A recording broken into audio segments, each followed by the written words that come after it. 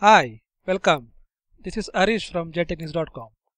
This is a video series on Google Maps API. In this video, we will have a look at how to draw shapes in Google Map. There are four kinds of shapes that we can draw: the rectangle, circle, polyline, and polygons. In this video, we will look at rectangle and circle. In our next video, we will have a look at polyline and polygons. To draw a rectangle, we need to provide few properties, the main one being the bounds. Bounds is a pair of coordinates specifying the northeast coordinate and the southwest coordinate to draw the rectangle. And optionally we can provide some color values, color for the line of the rectangle and the fill color of the rectangle. Let's look at an example. We will try to create a rectangle similar to this. To start with, I have a simple Google Map code which just creates a Google Map and displays in a div. The map looks something like this. To add a rectangle, we just need to create an object of type google.maps.rectangle, and we need to provide some rectangle options. First one is the reference to the map object. Next, the bounds object. As we saw in our earlier video, bounds is created by using google.maps.lat_long bounds and provide two lat_long objects. Provide two coordinates somewhere near one coordinate somewhere near California and other one near Las Vegas.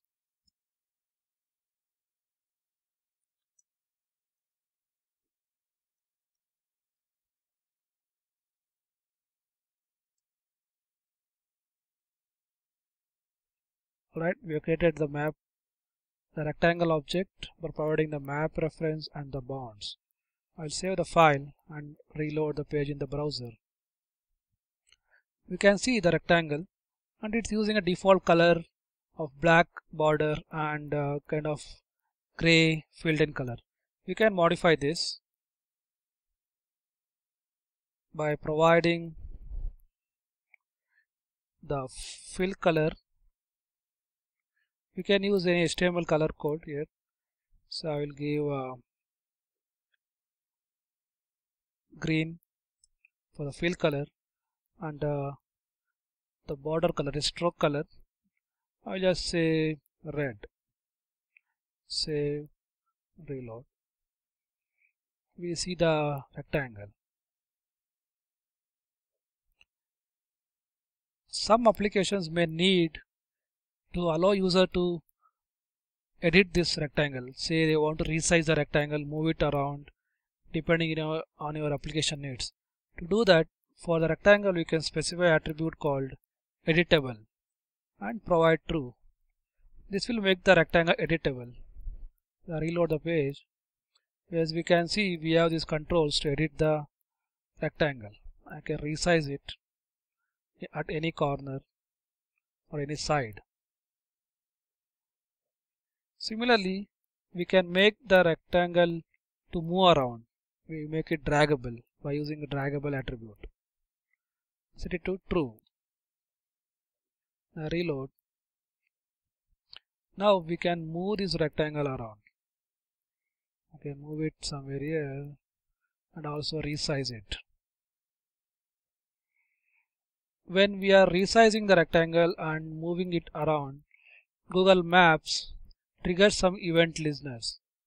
Triggers some event which we can listen to. To listen to this event, we can do is add a listener and for the rectangle and specify the listener, that is bounds change, and provide a function that needs to be called. I have a div called info. I will display the new bounds information inside this div. Element id info.innerHTML equals to rectangle.getBounds. I will refresh the page. So when I resize the rectangle, you can see this information displayed here. Two coordinates, that's the bounds, the northeast and the southwest bounds. This gets triggered even when we move this rectangle around.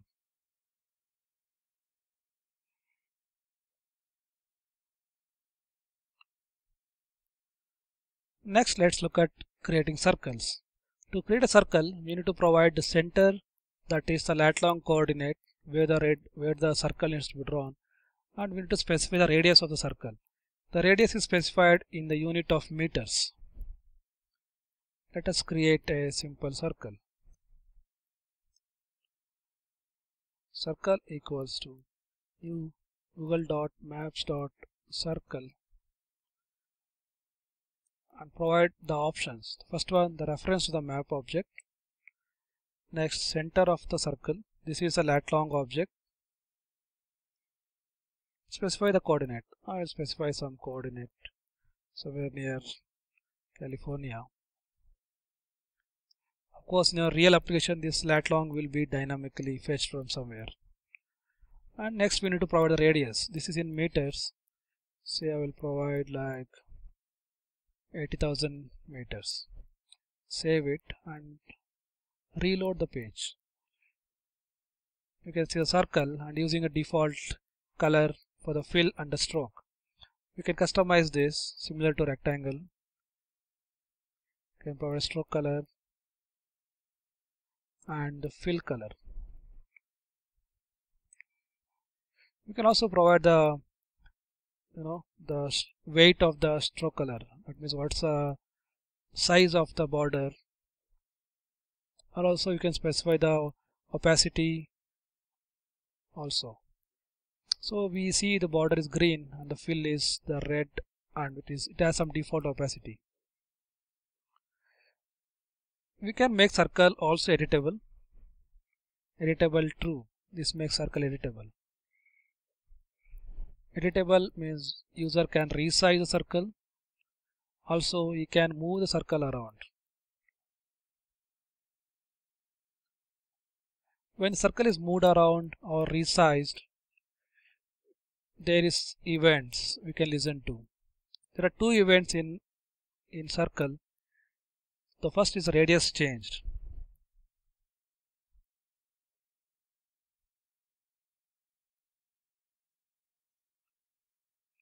We need to specify the circle object and the event name and provide the function that needs to be called.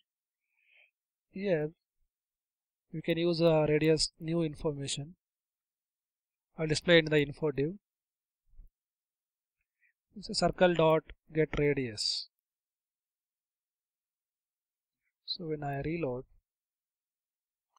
and when I resize my circle, there seems to be some issue. Let's see. google.maps.event.circle add listener, circle radius changed, function get radius.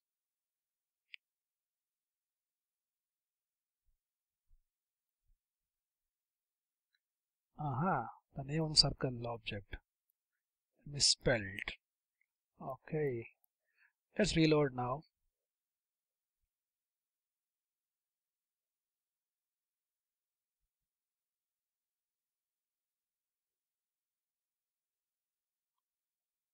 Now when I resize the circle, I can see the new radius of the circle displayed here.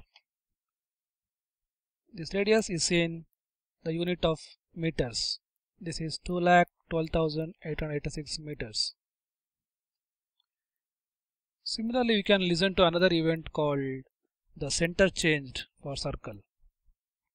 This is triggered when circle is moved around in the map. Circle and center changed. Provide a function. And similar to this, I will display the new center information in the info div. Reload.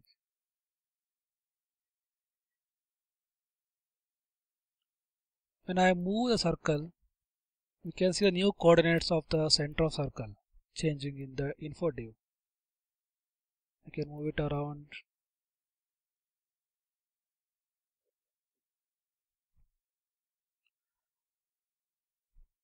Let's look at a practical example of using a shapes, something like circle.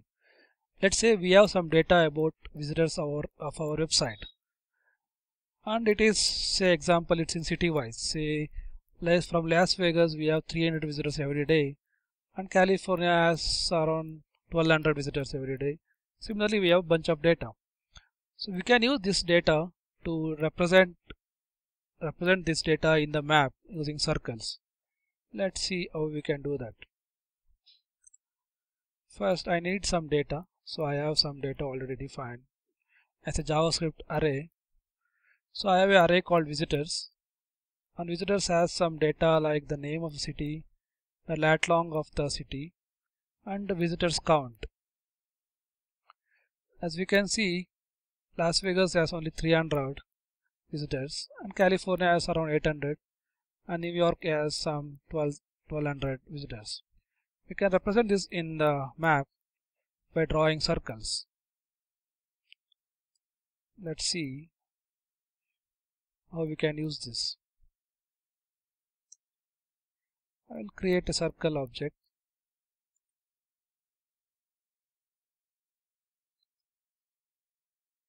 and specify some options. First is a reference to the map. Then center is the visitors of I dot lat long. Next we have to specify the radius. Radius I will specify depending on the number of visitors we have. See, I will say visitors of I dot visitors into, say, 500. This is because the radius is always in unit of meters.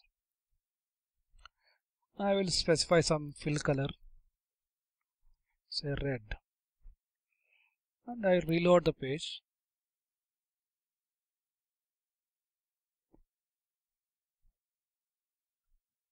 You can see that circles are drawn on the map depending on the data we have. See, the New York circle is little bigger compared to California or Las Vegas. This is again just an example on how we can use data to draw different things on the map. We can draw different color depending on the data we have. Say visitors having more than 500, we can draw it in a green color. And there are a lot of things you can do using these available options. Thank you for watching. In our next video, we will look at how to create polylines and polygons. Those are the main things we use to draw road maps and the route maps in Google Maps. For more videos, please visit jtechnics.com.